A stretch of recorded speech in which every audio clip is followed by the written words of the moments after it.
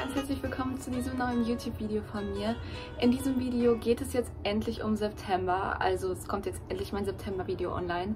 Es ist jetzt zwar schon fast das Ende von Oktober, aber ich bin einfach nicht dazu gekommen, das Video zu drehen. Ich hatte mir aber schon Ende September Notizen für mein Video gemacht, dementsprechend werde ich die jetzt einfach verwenden und genau, ich werde halt einfach über meinen September reden, was ich alles so im September erlebt habe. Am Ende gebe ich euch auch wieder ein kleines Gefühlsupdate vom Stand September. Und genau, ich würde sagen, ich fange dann einfach mit dem Video an.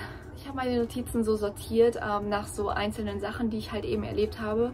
Und ich fange jetzt einfach mit Football an. Und zwar war ich im September auf meinem ersten Footballspiel. Ich war insgesamt im September auf 3 Footballspielen. Und genau, ich war auf jeden Fall bei meinem ersten Footballspiel. Ich muss aber sagen, mein erstes Footballspiel hat mich ganz ehrlich ziemlich enttäuscht, sage ich jetzt mal, weil ich habe halt so erwartet, dass so die ganze Schule da ist, alle so das Footballteam zusammen anfeuern, wie man das eben aus Filmen kennt oder was andere aus der Schule schon erzählt haben. Aber ich bin jetzt ganz ehrlich, das war halt bei mir zumindest an meiner Schule nicht so. Man muss halt dazu sagen, unsere Schule ist leider nicht so gut in Football und deshalb haben wir das Spiel auch verloren. Wir hatten, glaube ich weiß nicht, ob wir einmal gescored haben oder 2 Touchdowns hatten, aber wir waren halt nicht so gut und es waren auch nicht viele Leute aus unserer Schule da. Generell waren die Reihen halt richtig leer. Und ich dachte, ich erzähle das jetzt trotzdem einfach in dem YouTube-Video. Einfach, dass mehr Leute wissen, dass es halt eben nicht immer unbedingt so sein muss, wie andere Leute es kennen. Aber wie gesagt, das Fußballspiel hat trotzdem Spaß gemacht, weil ich halt mit meinen Freunden zusammen da war. Und es war halt einfach cool, dass wir uns so unterhalten konnten und sowas. Ja, aber es war halt definitiv nicht so, wie ich das jetzt erwartet hätte und das war halt erstmal ein bisschen blöd, sage ich mal. 2 Wochen später war dann unser Homecoming-Football-Game. Zu Homecoming generell sage ich auch gleich nochmal was. Aber da war es dann tatsächlich genauso, wie man das aus Filmen kennt, wie man es von anderen Austauschschülern kennt und das hat mir extrem viel Spaß gemacht. Also unsere ganze Schule war wirklich beim Homecoming-Game da. Die Reihen waren voll. Ja, und es war halt einfach, es hat richtig Spaß gemacht, zusammen mit der Schule da zu sitzen und vor allem haben wir unser Homecoming-Game gewonnen und das hat dann natürlich den Spirit auch nochmal viel größer gemacht und ja, also unser Homecoming-Game war halt dann wirklich extrem schön und voll die schöne Erfahrung. Genau, und dann war ich halt nochmal auf einem anderen Football-Game, das war dann nicht bei uns an der Schule, sondern das war in Nebraska City. Und da waren halt natürlich auch nicht so viele Leute da. Das Football-Game hat mir aber sogar ehrlich gesagt eigentlich relativ viel Spaß gemacht. Das war ziemlich kalt, aber ich war halt wieder mit Freunden da. Und das macht halt einfach Spaß, mit Freunden sich beim Football-Game zu unterhalten. Und ja, die andere Schule hat zwar wieder gewonnen, aber es war halt irgendwie trotzdem eigentlich ganz cool. Und dann kommen wir auch schon zum nächsten Thema, über das ich reden will. Und das ist Cross Country. Wie viele von euch wissen, habe ich ja Cross Country gemacht als Fall Sport an meiner Schule. Und nochmal als kurze Erklärung, weil viele nicht wissen, was Cross Country ist. Das ist halt einfach Streckenlauf über Hügel und halt auf unebenem Boden, auf Gras und sowas. Ja, die Meets, also die Races, die sind immer 5 Kilometer lang, aber im Training läuft man natürlich immer mehr. Es geht halt einfach darum, wer dann am schnellsten ist in diesem Langstreckenlauf. Cross Country hat mein Leben im September extrem beeinflusst. Also ich hatte halt sehr viele Cross Country Races bzw. Meets im September, insgesamt 6, aber bei dem ersten war ich krank, dazu komme ich aber auch gleich nochmal. Aber wie gesagt, ich war bei 5 Cross-Country-Meets in, glaube ich, 3 Wochen. Also wir hatten in 2 Wochen hintereinander jeweils 2 Meets in einer Woche. Und insgesamt waren die Meets in Geneva, Branched Oak Lake, Hebron, University of Kearney und Superior. Und ja, ich muss sagen, Cross-Country war definitiv nicht einfach. Ich hatte auch ein paar Tage, an denen ich wirklich überlegt habe, ob ich damit aufhören soll. Man muss halt dazu sagen, wir haben Cross Country 5 Tage die Woche gehabt. Meistens hatten wir Meets donnerstags, so grundsätzlich. Und dann hatten wir Montag bis Mittwoch halt 2 Stunden jeweils nach der Schule immer Training. Und dann donnerstags war das Meet, wo wir dann zusammen hingefahren sind. Und freitags morgens hatten wir dann um 5:45 morgens vor der Schule so Krafttraining, also freitags morgens sind wir meistens nicht so viel gerannt, aber am Montag, Dienstag, Mittwoch sind wir halt immer gerannt und donnerstags beim Meet logischerweise auch. Und das war halt sehr anstrengend, also I'm not gonna lie, Cross Country war sehr anstrengend, das war auch sehr schwierig. Vor allem hatte ich halt immer mal wieder Probleme mit meinen Knien oder mit meinen Beinen oder mit meinen Füßen oder mit meinem Rücken, es war halt immer irgendwas, aber ich bin sehr, sehr froh, dass ich drin geblieben bin, weil grundsätzlich hat es mir halt schon total viel Spaß gemacht und ich liebe halt Sport generell. Und mit meinem Team habe ich mich auch super verstanden. Dadurch, dass wir halt auch so viele Meets hatten, hatten wir auch immer Team-Meals vor den Meets. Das heißt, dass unser ganzes Team zusammengekommen ist und zusammen halt Abend gegessen hat nach dem Training. Und ja, das hat halt einfach extrem viel Spaß gemacht. Also Cross Country hat definitiv mein Leben sehr viel beeinflusst im September. Es hat sehr viel Zeit eingenommen. Aber ich bereue es auf gar keinen Fall, dass ich es gemacht habe, auch wenn es echt schwer war. Und dann würde ich jetzt damit weitermachen, was halt so im September so generell passiert ist, so von Anfang bis Ende, so den Monat durchstrukturiert. Also am Anfang von September war ich halt noch auf dem Football-Game und dann bin ich leider krank geworden. Ich war eine Woche lang krank und ich bin ganz ehrlich, mir ging es da echt gar nicht gut. Ich hatte kein Corona, ich hatte einen Corona-PCR-Test gemacht extra. Ich hatte kein Corona, ich hatte einfach, ich weiß nicht was, ich hatte irgendeinen grippalen Infekt oder sowas. Und da ging es mir wirklich nicht gut.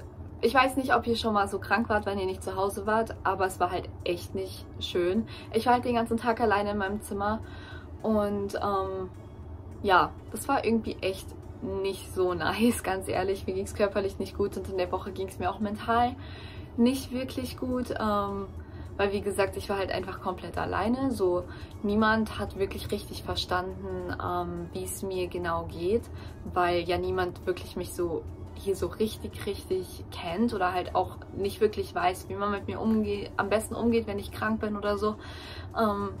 Ich meine, das hat ja nichts mit den Leuten hier so an sich zu tun, das ist ja nicht denen ihre Schuld, aber so wisst ihr, was ich meine.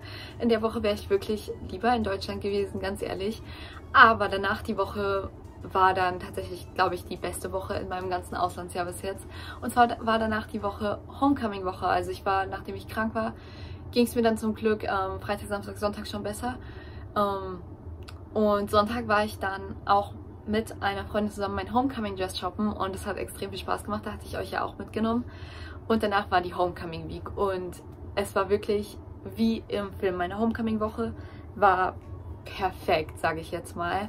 Wir hatten Mottowoche, unsere Mottos waren Pyjama Day, Jerseys, 80s, Patriotic und Jeff's Day. Also Jeff ist halt das Maskottchen von unserer Schule, da haben wir halt einfach alle so Schulmerch angezogen.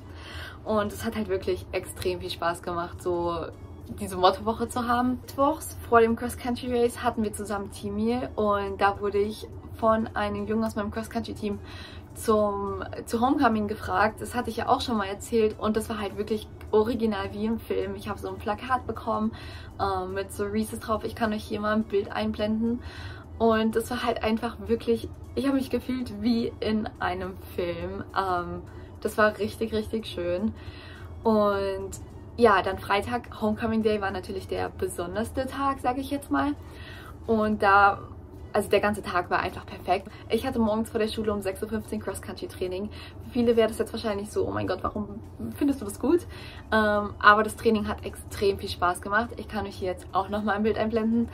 Wir hatten so diese Leuchtstäbe, sage ich jetzt mal. Ich kann euch die ganz kurz zeigen. Also diese Teile kennt bestimmt jeder. Und es war halt noch komplett dunkel und dann sind wir da mit unseren Chorus abgerannt und wir mussten halt nicht so auf Schnelligkeit oder sowas rennen, sondern einfach nur auf Spaß. Und danach hatten wir halt so ein Spaßtraining und wir hatten Musik im Training, was wir normalerweise auch nie haben.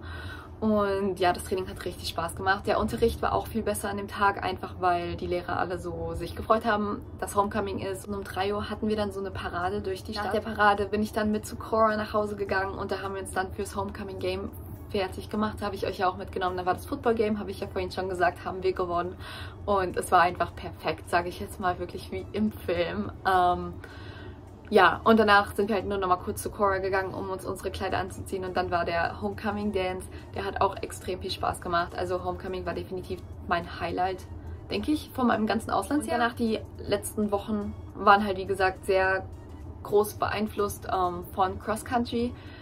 Aber ja, da ist jetzt eigentlich nicht mehr so viel Spannendes, sage ich jetzt mal, passiert. Mit meiner Gastfamilie habe ich aber natürlich auch wieder ein paar Sachen unternommen, die extrem viel Spaß gemacht haben im September. Wir waren einmal bei der Rockaberry Farm, das ist halt so ein großes Kürbisfeld, aber die haben auch so Haunted Houses und so ganz viele andere Sachen. Ich habe gerade sogar den Pulli von Rockaberry Farm an, ich weiß nicht, ob man es so gut sieht, aber ja, ich habe mir so einen Sweater da gekauft.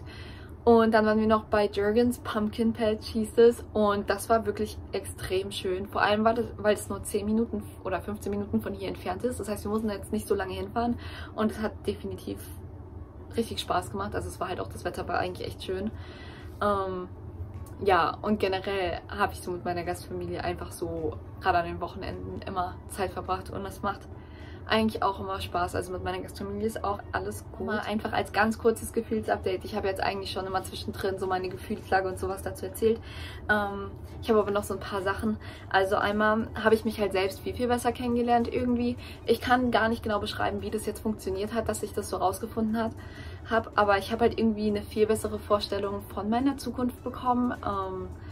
Also ich weiß nicht, ich habe halt einfach so für mich gemerkt, was mich so interessiert. Außerdem habe ich halt auch die USA viel, viel besser kennengelernt. Ich habe sehr viele positiven Seiten erkannt, aber auch extrem viele negativen Seiten, die mir davor nie aufgefallen sind. Also jetzt die positiven Sachen, so mit dem School Spirit und alles, das wisst ihr ja, worauf man sich halt gefreut hat. Aber negative Sachen, falls ihr jetzt nicht so ganz wisst, was man sich darunter vorstellen kann, dazu zählen zum Beispiel so ein paar politische oder religiöse Einstellungen von Amerikanern und sowas. Oder Fleischkonsum hier in Amerika, das ist was komplett anderes als in Deutschland. Davon wusste ich, bevor ich hierher gekommen bin, auch absolut gar nichts. Also ich habe wirklich die USA halt besser kennengelernt. Und ja, grundsätzlich kann ich auch sagen, dass ich einfach angekommen bin. Ich fühle mich jetzt hier mittlerweile wie zu Hause. Ich habe Freunde gefunden und ich bin so halt in meinem Leben jetzt so angekommen, sage ich jetzt mal. Es ist jetzt nicht mehr so, dass es sich einfach alles anfühlt so unrealistisch oder wie im Urlaub, sondern ich lebe jetzt wirklich wieder so ein normales Leben, sage ich jetzt mal. Und ja, das war es jetzt eigentlich auch schon alles mit dem Video. Ich hoffe, es hat euch gefallen. Hier ist jetzt nochmal mein TikTok und mein Instagram-Name, wo ihr mir auch gerne folgen könnt. Also ich poste eigentlich regelmäßig und versuche euch so viel wie es geht in meinem Leben mitzunehmen. Und ja, ich hoffe dann, wir sehen uns beim nächsten Mal wieder. Bye!